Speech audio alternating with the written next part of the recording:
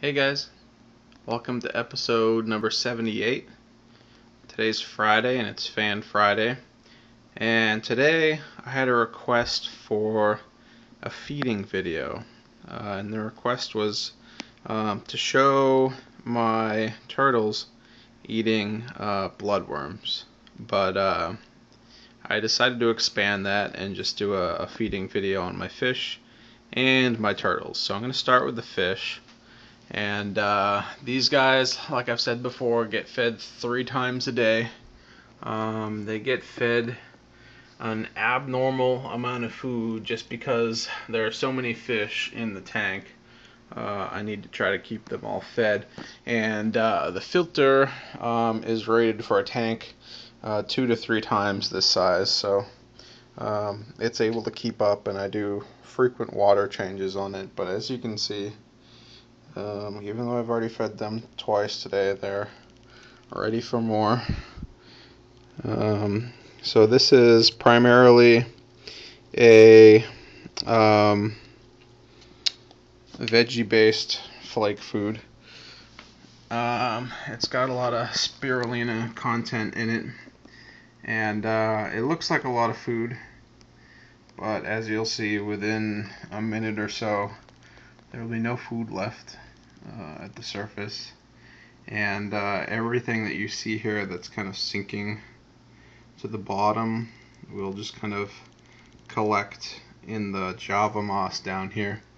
And I do have one crayfish in here. He's kind of the bum crayfish. He had a bad molt. He's over in the corner there, if you can see him. He's just the white blob in the corner. He lost a claw. He lost all the legs on one side except for one, so he kind of hobbles around. But he'll clean up all of the food that's in the Java moss, and these guys will actually, when there's nothing left at the surface, they'll actually start picking at the Java moss to get all the food out of there. So that's feeding the fish. Again, Molly's primarily a veggie eater, so giving them a flake food that's high in veggie content is good for them.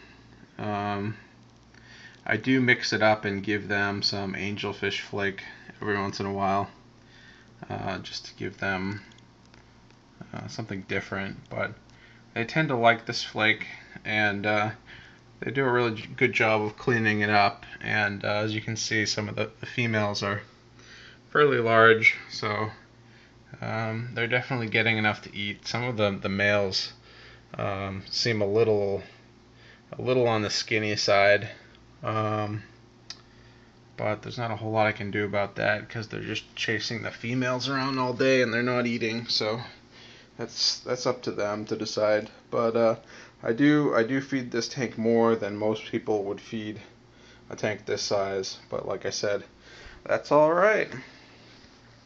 And then on to the big show. These guys should probably be sleeping right now for the most part. I've already woken them up once or twice here, so let's see if I can wake them up again. I just put my finger in the water, and it usually wakes them up. I do that sometimes if they're all sleeping and I'm about to feed them. So what I've got here is bloodworms. I wouldn't recommend doing this in most cases because these guys are really vicious when it comes to bloodworms. But I did have the request, so we'll see how long it takes them to start attacking these bloodworms. I have had them bite at one another. When I feed them bloodworms, just because they get so excited at the smell, but hopefully they'll do what they normally do and either inhale it and not make it available for the others to fight for it, or they'll just kind of run away with it at the first sign of trouble. But as you can see, those first two have already eaten a bloodworm cube, and these guys are sniffing. There's a bunch that are now kind of strewn all about on the substrate. The fish are starting to get into the action too.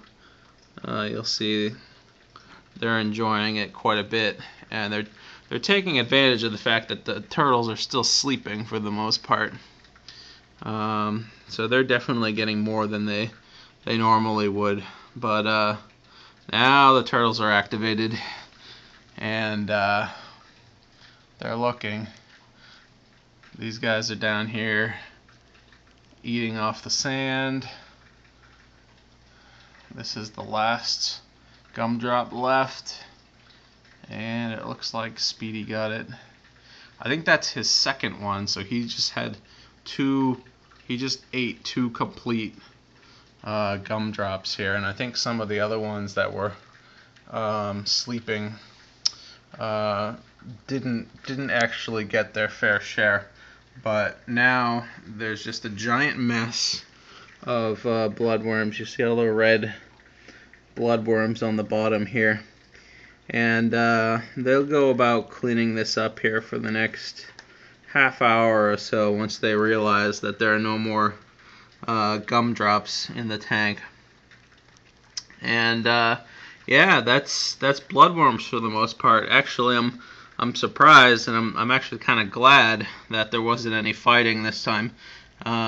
When they're all paying attention, waiting to be fed, if I drop the bloodworms in, they will get nasty with one another, and that's just trying to assert their dominance and grab the food before anyone else can. But you see, they are pretty good at sniffing out the bloodworms and picking them off the sand. Occasionally they'll get a piece of coral or sand with their bite as well, but they do chew on the coral anyways to kind of trim their beaks. You'll notice diamondback terrapins have a beak, a fairly pronounced beak, and that's because in the wild, their two main diet sources actually are crabs and snails. So they need that beak to hunt in the wild, but they will trim it on the coral in the tank from time to time. So if they get a little bit of that while they're eating the bloodworms, that's okay. So they're pretty civil for the time being, especially when they're just kind of sniffing out what's left on the bottom. But the biggest source of controversy definitely comes from the whole gumdrops that I drop into the water. So I think I surprised them for the most part this time, so there wasn't any fighting. But yeah, that's feeding time. That was a treat for these guys. I typically just feed them once a day, and I feed them in the morning. I feed them Missouri floating aquatic turtle pellets, and that's a pretty good turtle food. That's their primary source of food. But if they ever decided to eat a fish, they could eat one of those as well. But the bloodworms are a treat. It is something that I do feed to hatchlings very early on, if they don't want to, or if they don't accept chopped up pellets. Any turtle should go after bloodworms readily. So if you have a picky eater, early on, bloodworms is a good thing to start off with. And those were the frozen bloodworms, the gumdrops. I've tried freeze-dried bloodworms and freeze-dried krill and other shrimp and stuff, and I just don't think the same nutritional value is there with the freeze-dried stuff. And honestly, it doesn't smell, the same as something fresh. So they don't really go for it as much. But I just spooked them there for no apparent reason. But yeah, there's plenty of bloodworms still left. I'm sure they'll kind of find the rest of them in amongst the driftwood, and if they don't get them, the fish definitely will. The fish are cleaning them up. But that's 6 turtles and 6 cubes of bloodworms there. So maybe I'll try this again when all the turtles are waiting to be fed to see the different reaction when they're all prepared to eat. I kind of surprised them here, but that time it was pretty civil. Worked out in my favor. Might not have been as fun for you guys to watch, but at least the turtles didn't bite each other. Alright guys, see you later.